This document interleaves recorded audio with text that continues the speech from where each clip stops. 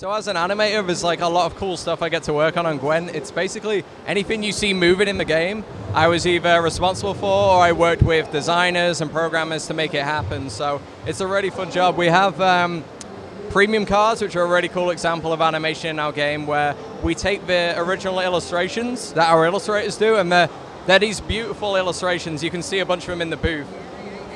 Yeah.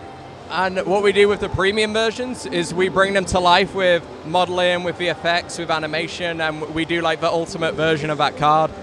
We also have a cool single player content, which I do a lot of animation for, but we're not really showing that right now. We're just concentrating on multiplayer, but there's some really exciting stuff coming for the single player. Sure. This is actually the second that I worked on. I worked a little on Witcher Battle Arena. It's a mobile on tablets.